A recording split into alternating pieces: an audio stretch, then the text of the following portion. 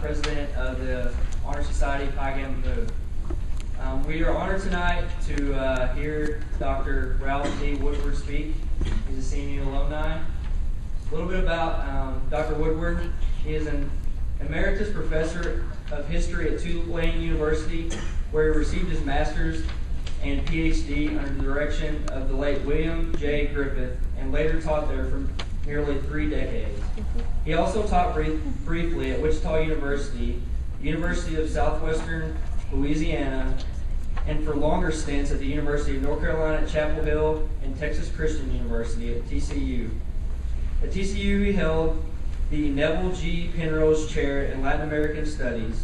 In his distinguished career, Lee has authored or edited more than 20 books, contributed more than 30 book chapters, and nearly 50 journal articles, and more than 100 book reviews, not to mention numerous encyclopedia articles, booklets, and pamphlets.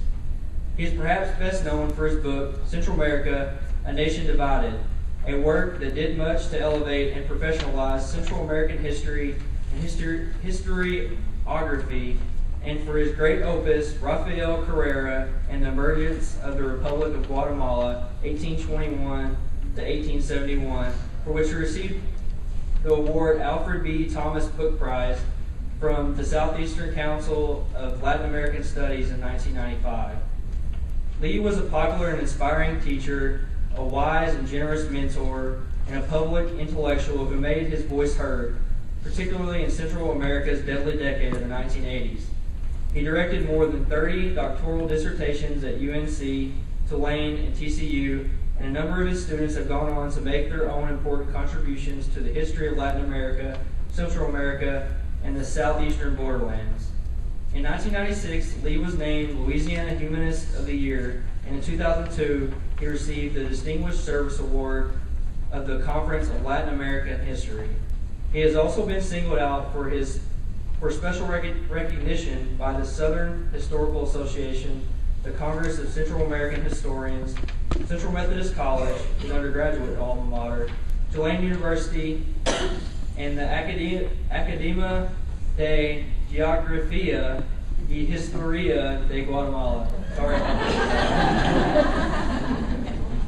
And it's my honor to introduce to you Dr. Ralph Lee Woodward. Thank you.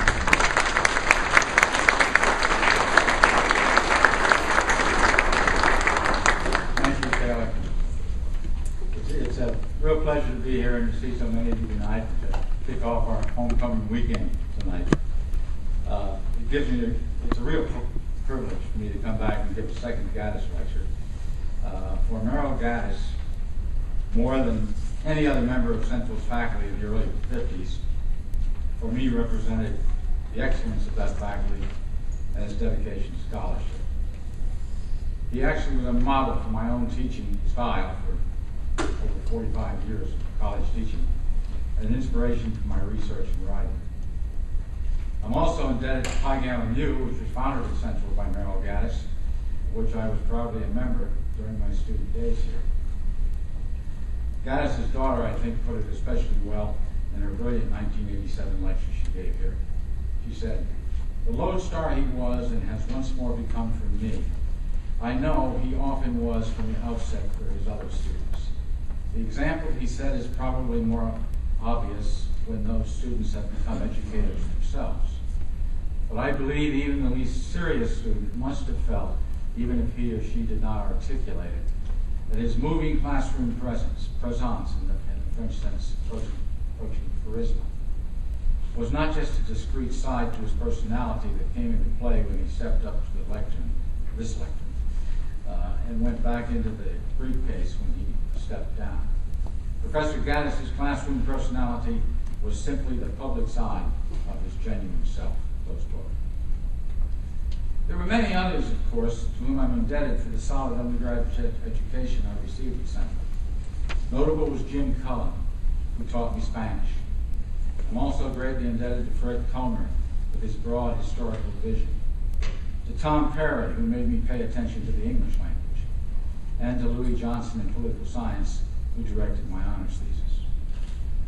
Nor should I omit my father, who was president of Central in those days, was responsible for me being here at all, and often shared with me his views on education. Until his return to Missouri in 1950, my upbringing had been in New England, giving me some of the attributes of a Connecticut Yankee that I think I never discarded entirely. My Missouri experience was brief, 5 years in all, most of it at Central, before I left Fayette and spent most of my professional career further south. Yet notwithstanding my elementary and secondary education in Connecticut's fine public schools, my parents' deep Midwestern roots were always present.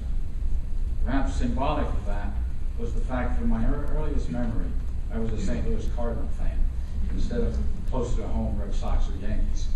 And I absolutely hated the Dodgers. They're not in Brooklyn anymore, if you haven't heard.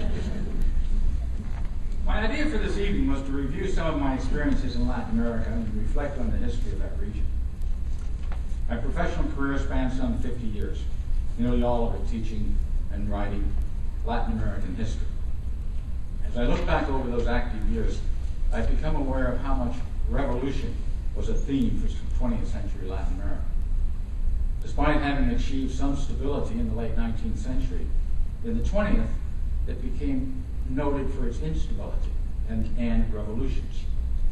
The earlier stability had largely been a result of classical liberal parties that established military dictatorships dedicated more to economic growth and maintaining order than to political democracy.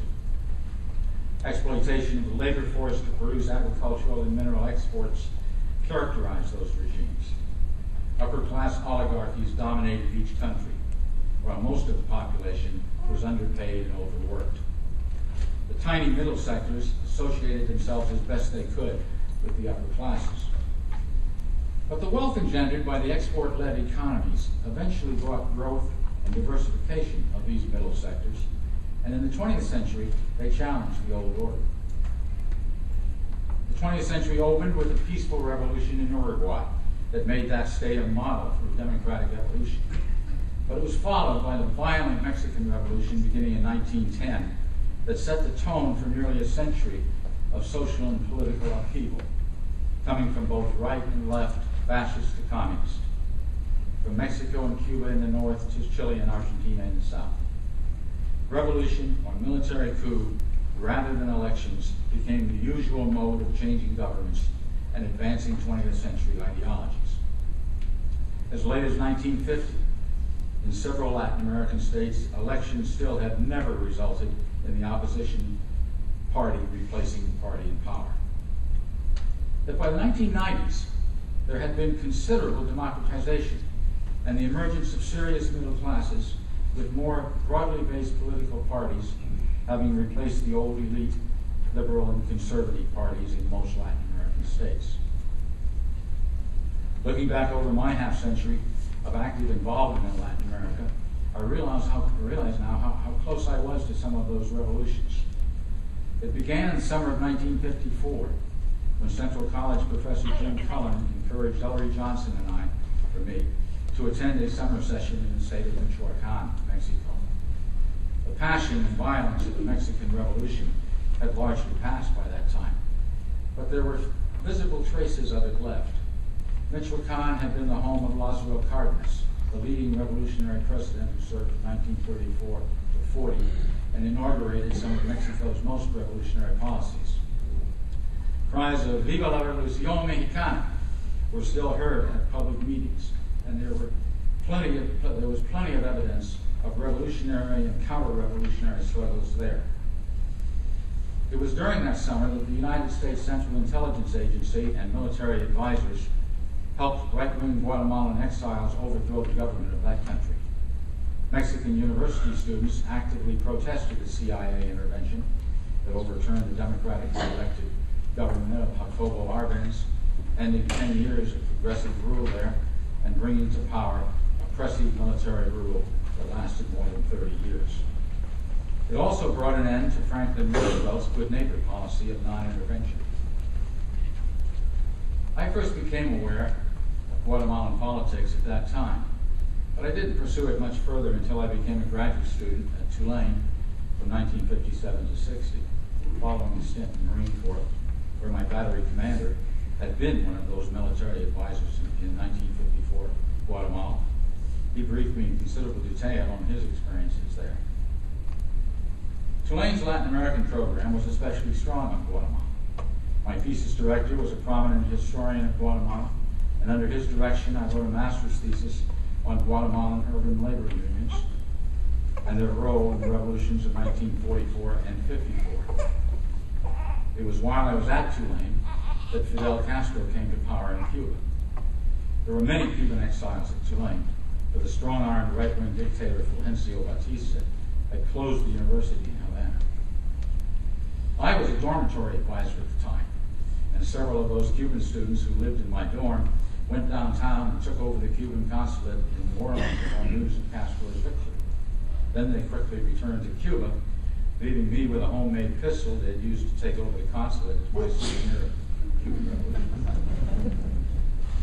Revolution. Soon after, over spring break, I and 5 other Tulane students drove to Key West and flew over to Havana to see what was going on firsthand. In those days, you could fly from Key West to Havana for $10. Even graduate students could afford it. Fidel was still at the height of his popularity in Havana, having only just begun the sharp turn to the left that soon made that island a communist model in the Americas. Our visit lasted only a week, but it was a revealing glimpse of one of the most important revolutions of 20th century Latin America. Research for my doctoral dissertation took me to Guatemala for the 1960-61 academic year. I still remember vividly my first day in Guatemala. My wife and I had driven across Mexico, the last 200 miles on a railroad flat car, the Inter-American Highway not yet completed. Traveling in mid-May 1960, we had hoped to proceed the rainy season, when many Guatemalan roads suffer landslides or become otherwise impassable. This in fact happened this year quite a bit. We were unsuccessful in that endeavor, and after clearing customs at the border, facilitated by gifts of Mexican rum and American cigarettes, we ran into heavy rain along the new Pacific Coast Highway.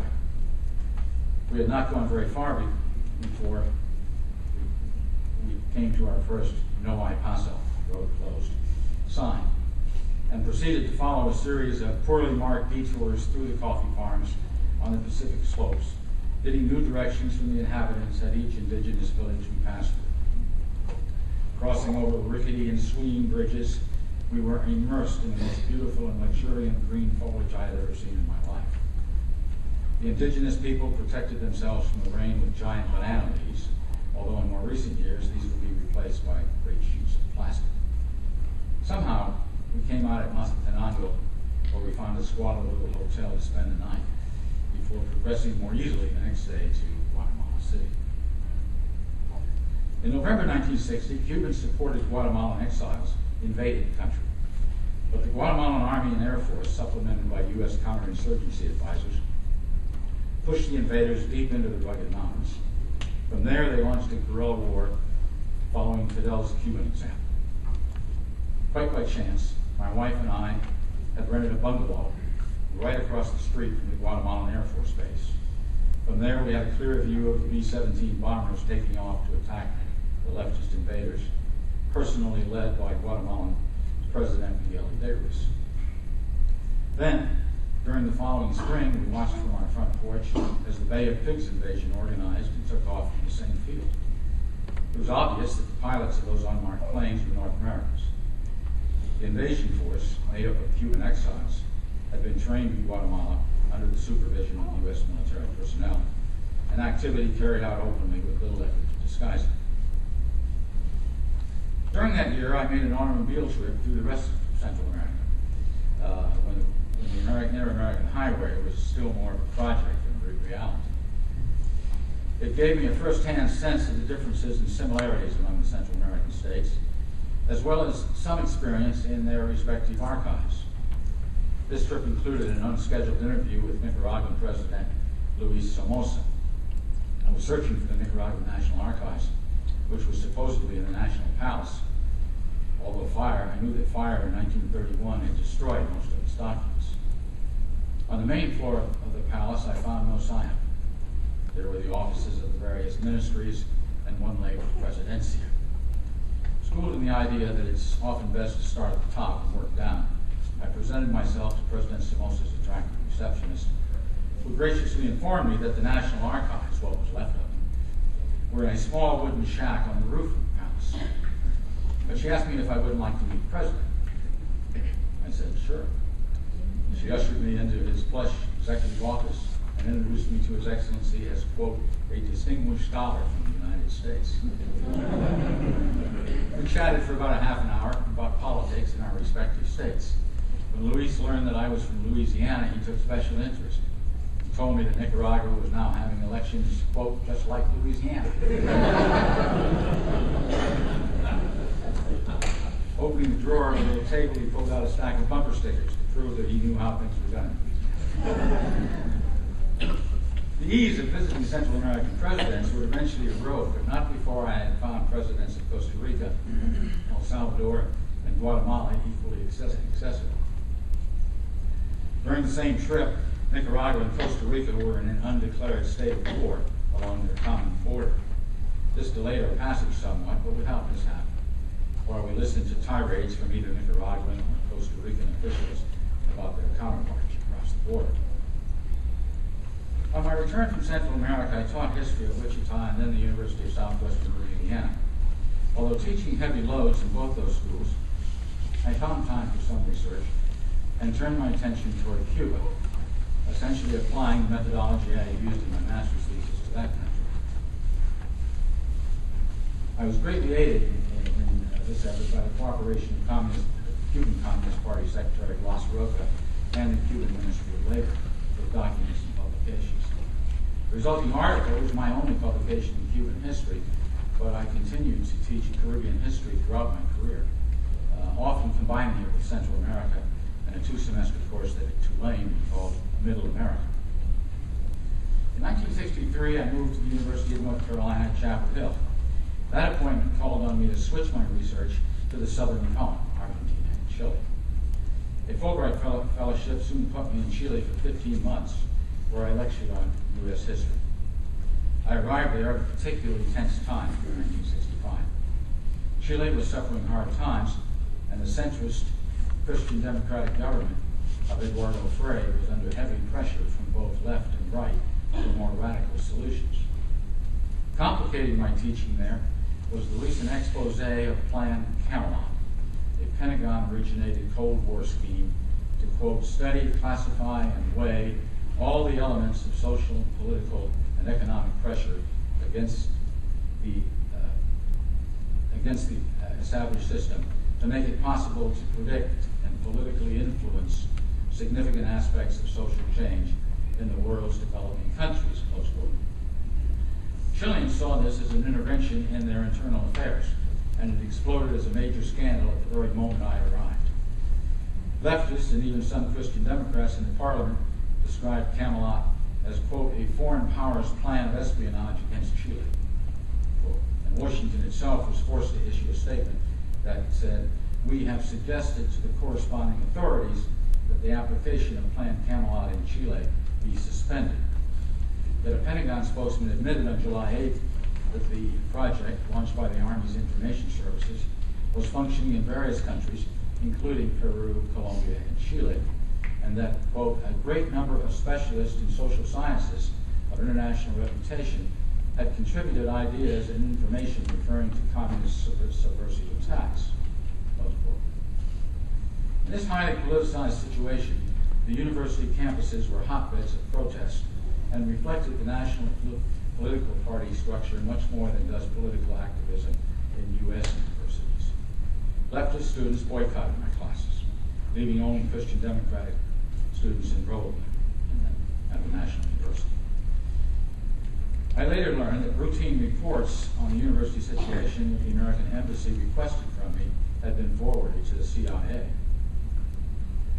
If I was an unwitting CIA observer, the other side was also represented by a rather pleasant Russian writer, supposedly a KGB observer, with whom I sometimes had coffee along with Chilean colleagues at the university. All of this was part of the background to the election of 1970 that brought in Dr. Salvador Allende as head of the first socialist government in the hemisphere to gain power by legitimate election. 3 years later, however, the Chilean army, with U.S. assistance, overthrew him, ushering in the repressive dictatorship of General Augusto Pinochet. Another manifestation of the Cold War in Chile occurred a little later, when our embassy's cultural attaché called me and asked if I would teach a summer course in U.S. history at the National University in Concepcion, in southern Chile. But the chairman of the history department there, whom I knew, he was a communist, and he insisted that I couldn't do that unless a companion course on Soviet history was also offered by a Russian, with students required to take both courses. Well, the Soviet cultural attaché agreed to teach such a course, so I moved my family to Concepcion, but the day before classes were to begin, the Soviet professor pulled out, scuttling the whole program. This actually worked to my advantage because it gave me the summer free and allowed me to finish the book I was working on Chile's offshore islands, the book entitled Robinson Crusoe's Island. By the time I returned to Chapel Hill in the fall of 1966, the campus there was alive with resistance to the Vietnam War, as well as demands for greater student participation in university governance.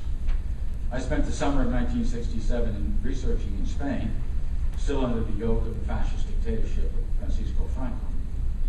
The vast difference in political climate and culture between Spain and France, where I also spent some time that summer, was inescapable. Yet change was in the air. And by the time Franco died in 1975, when I once more was in France and Spain directing Tulane's junior year abroad programs, the wheels were already turning for the establishment of a democratic constitutional monarchy.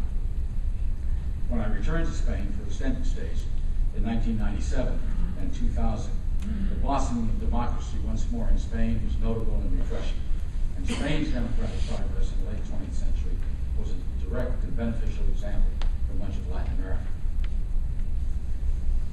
Meanwhile, in 1968, I'd been in Argentina on another Fulbright lectureship.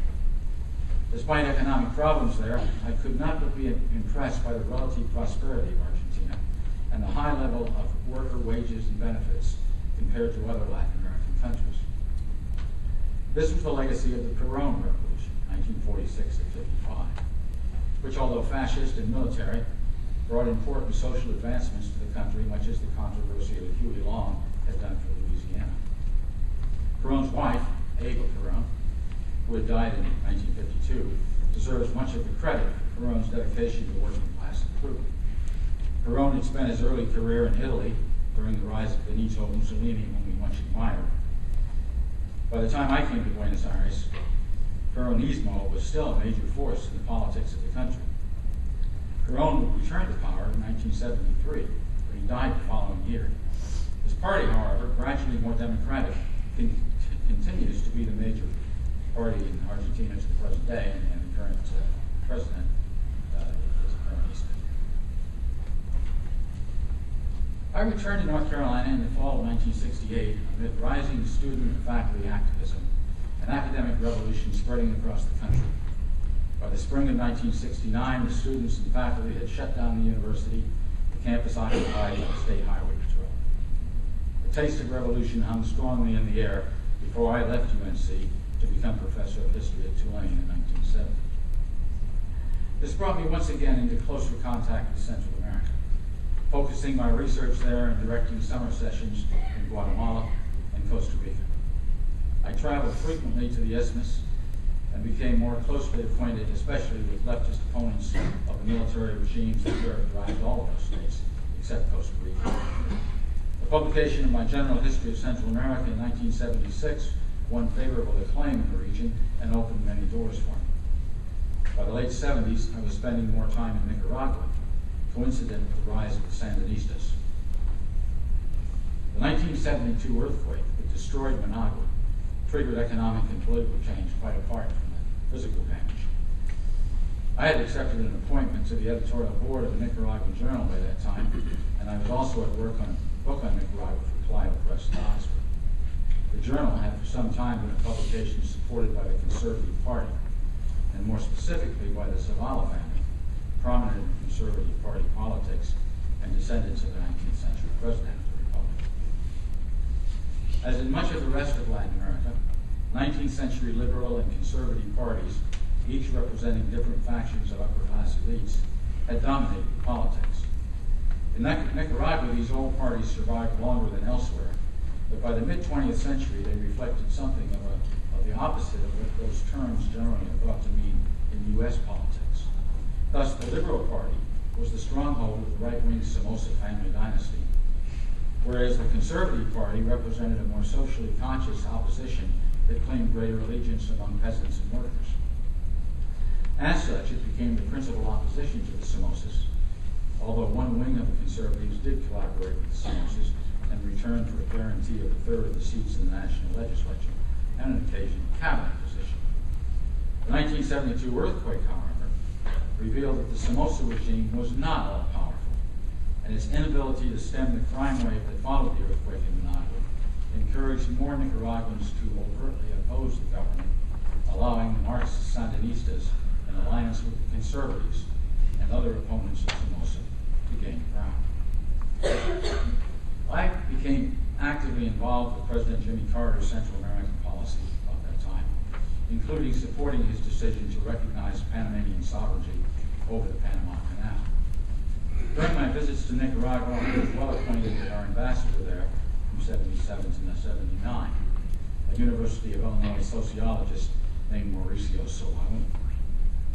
He implemented Carter's somewhat timid policy of trying to oust Somoza without a victory for the leftist Sandinistas.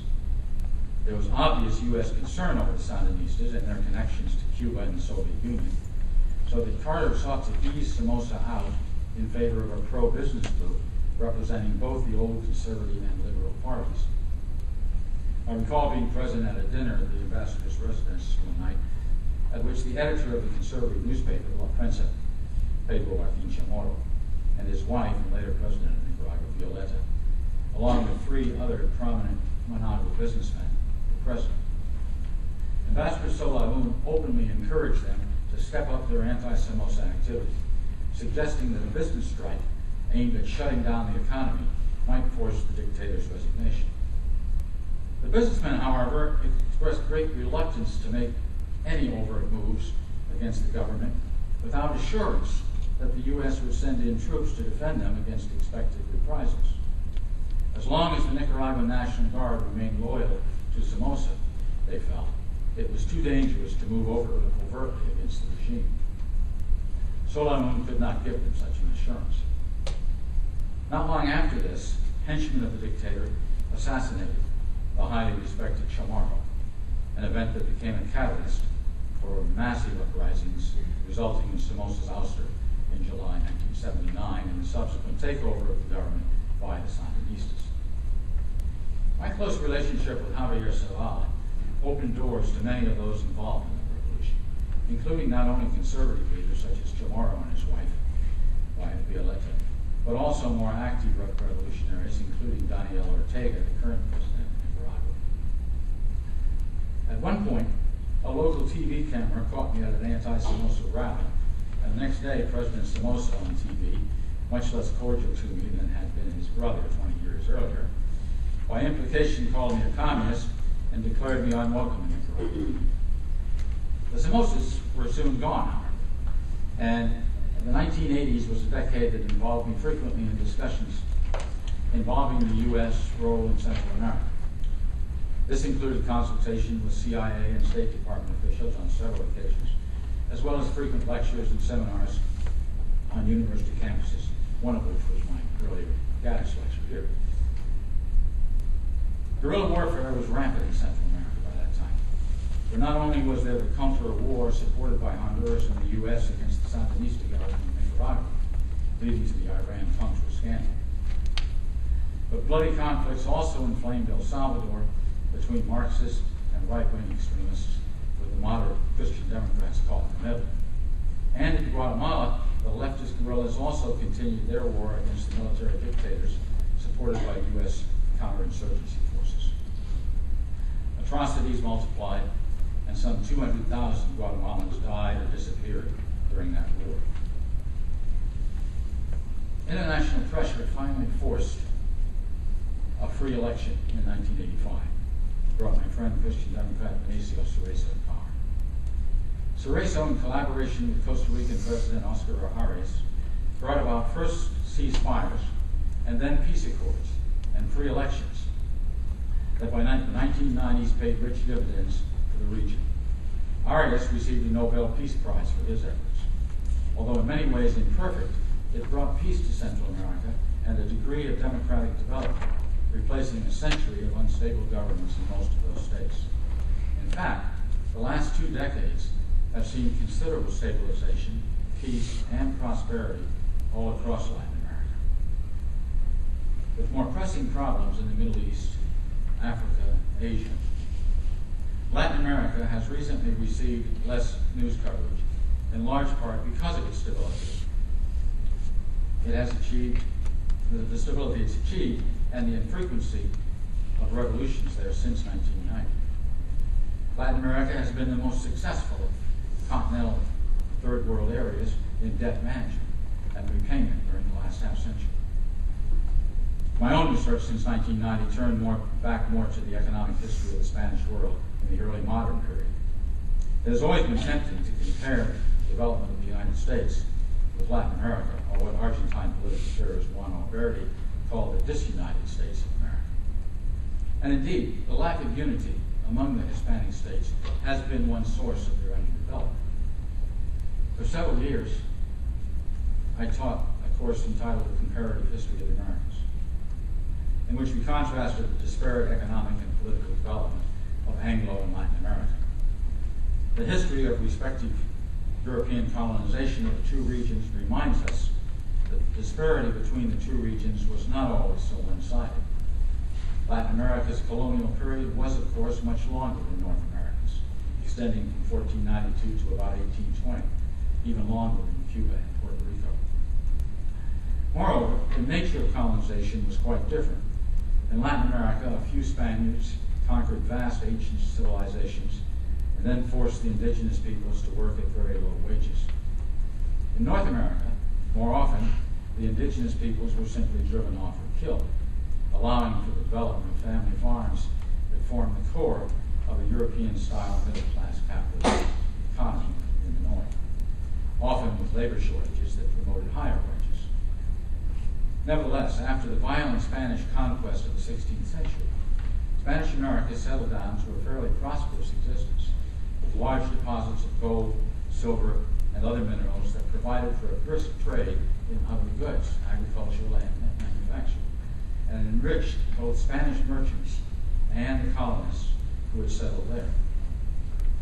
These Creoles, as they were known, Spaniards born in the New World, prospered, and in the 17th century they enjoyed considerable autonomy from the declining power of the Spanish Empire, which was being supplanted by English, Dutch, and French maritime and mercantile power. Meanwhile, much more interested in the lucrative production of the Caribbean and mainland Latin American regions, those colonial powers tended to ignore their own Atlantic seaboard colonies, allowing them to develop largely as subsistence economies with a high degree of self-government by default. But things changed notably in the 18th century. Spain's rivals had penetrated Latin America's trade, the British controlling as much as 50% of it by 1700. Spain sought to recover that trade and joined France and other European nations in resisting the rising British power. Britain belatedly began to demand more from its own colonies, encouraging more export production and imposing new taxes on the colonies. After decades of relative autonomy under this salutary neglect, these British policies led directly to the American Revolution in 1775. But Spanish efforts to reassert its control in Spanish America had a similar effect, as those policies challenged Creole autonomy as they demanded higher export productivity in the mines and plantations, causing indigenous populations also to rise in rebellion from Peru to Mexico, albeit largely without success. The successful U.S. rebellion, after some difficult times, led to rapid U.S. economic growth that facilitated the Industrial Revolution in this country and eventually our own colonial expansion, first westward, but later southward into the Caribbean basin. Independence in Latin America came more slowly, but was eventually intricately linked to the French Revolution and the Napoleonic Wars. Independent states resulted, but they became bitterly torn between truly conservative and liberal parties throughout the 19th and well into the 20th centuries. This was unlike the United States, where traditional conservatives, the Tories, had largely fled the colonies, many settling in Canada or the Caribbean, letting the United States develop politically with two political parties that both had their roots in 18th century liberalism. In Latin America, deep divisions over questions of church and state, economic policy and free trade, centralism versus federalism, and policy toward the large indigenous populations tore apart each country and made them more vulnerable to foreign economic domination, first by Great Britain, later by France, Germany, and eventually the United States. Thus, in the 19th century, and well into the 20th century, the United States soared economically as Latin America stagnated. It turned increasingly to dictatorial governments that focused excessively on agricultural and mineral exports that enriched foreign corporations and small native elites, but impoverished the rural working classes, who gradually lost their lands and freedom to the plantation economy. Yet these export enterprises, coffee, bananas, sugar, copper, tin, beef, oil, whatever, inevitably demanded skilled labor and local managerial and other services. That contributed to the growth of middle sectors, not so large as in North America, but nonetheless increasingly demanding a share of the economic and political pie. A struggle throughout the 20th century, which I've already alluded. Throughout most of the 20th century, these middle and working classes organized and pressed for greater participation through labor unions, new political parties, mobilization of university students and faculties, women's organizations, and other popular associations. There were many ups and downs in this seldom unified struggle, but by the 1990s, Latin America appeared very different than it had a century earlier. Nearly all of the states were now democratic republics. Elections made a difference in most, and the small upper classes had both become much more complex and been forced to share power with representatives of the middle and lower sectors. Governments have changed by elections during the past 20 years, and only the 2009 coup in Honduras being a minor exception. Neoliberal economic philosophy characterized most of the governments, emphasizing private enterprise, but with significant government oversight. In the 21st century, Latin America has achieved notable stability with few revolutions since 1990. To be sure, we hear about Venezuela's sharp turn to the left under Hugo Chavez, and occasionally of Ecuador or Bolivia's similar direction. In fact, most of Latin America has turned toward the left or center-left, the pink tide, as some have called it, more influenced by Western European models and by Brazil than by the U.S. The past half-century has witnessed substantial class struggle with the emergence of stronger middle and working classes that have won political and economic strength. But widespread poverty and instability has not disappeared, and it is plain that there could be more turmoil ahead. Even so, we have a more mature Latin America that is coping better with economic realities and globalization, and often providing leadership in crisis areas in the Middle East, Africa, Asia, and even Europe. There are also lessons for our own country, for in many ways, in the last 30 years, we have moved closer to the third world model of too much of a gap between rich and poor and more extreme political parties. As much of Latin America has prospered, poverty has widened in the United States. In comparing the rise and fall of great empires, the startling similarity of Spanish experience with that of the modern U.S. is disturbing.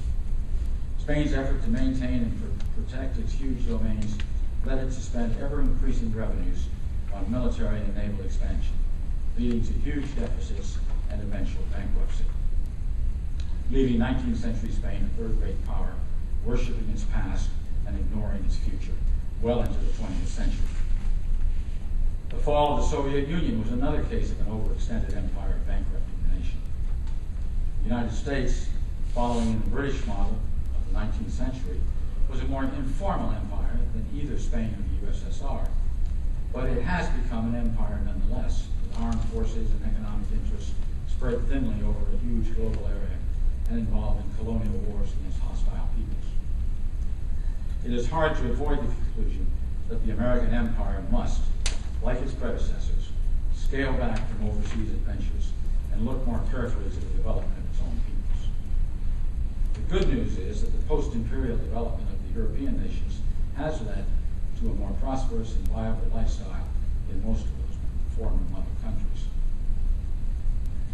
Perhaps no discussion of contemporary Latin America can ignore the question of illegal migration into the United States, especially from Mexico, Central America, and Colombia. While immigration has been a vital part of U.S. development, it is only in the 20th century that it became illegal. The natural flow, largely for economic motives, of foreigners into this country has been not only a major part of our history, but has largely been beneficial, albeit not without some problems. Nativist protests against such immigration have also been common ever since the colonial period. There is a certain irony to the current problem if we remember that much of the early Anglo migration into Louisiana, including Missouri, Texas, and the Southwest, was illegal when first Spain and later Mexico owned those territories. Recent efforts, as well as the declining economy, have succeeded in greatly reducing the flow of Hispanic Americans into this country. It's less than half the number it was during the Bush administration. But the real problem is not so much the porous border as it is what to do with the 12 million illegal aliens already here. As a recent New Yorker editorial put it, quote, "The mass deportation fantasies of some restrictions notwithstanding, the great majority of illegals are here to stay. That's a good thing, since they are, for a start, essential to large sectors of the economy, beginning with the food supply. The Department of Labor calculates that more than half the crop pickers in the United States are undocumented. The problem of illegal immigration has been left to fester for decades. Every effort to address it has provoked a groundswell of angry obstructionism and demagoguery. Disingenuous calls for greater border security are now part of that obstructionism. The President blames, quite rightly, congressional Republicans for blocking reform, but plenty of Democrats, both in Congress and in the state houses, have no stomach for tackling the issue either. Certainly not in an election year. It is time, nonetheless, to try to finally bring millions of men, women, and children in from the dark." Close quote. Well, Latin America, despite significant indigenous preservation customs in some areas, is solidly a part of Western civilization. Like the United States, it was profoundly influenced by the classical liberalism of the 18th century. Life, liberty, and the pursuit of happiness, as it was stated in the United States, or liberty, equality, and brotherhood, as the French put it. Both influences were powerful in Latin America, and both implied not only liberty and equality, but also democracy. And in both North and South America, the demand for more democracy has been a constant over the past 2 centuries. In both regions, the demand for liberty and democracy has not always been compatible with equality or brotherhood. Democracy in Latin America has sometimes led to demagoguery and tyranny. Equality before the law has often been a goal rather than a reality in both regions. And liberty has sometimes threatened equality, as it has simply meant the liberty of the few to exploit unfairly the poor and downtrodden, for whom liberty has little tangible benefit. Yet the experience of Latin America in the past 2 decades provides grounds for optimism, I think. I am optimistic about their progress towards stable, democratic, egalitarian regimes, which have now been the rule rather than the exception. I thank you for your indulgence in allowing me to reminisce and reflect on a bit of Latin America's modern history. If anyone has any questions, I'll do my best to respond.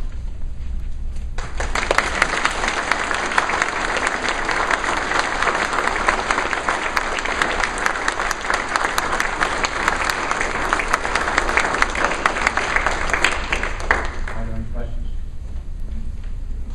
Okay. Thank you very much.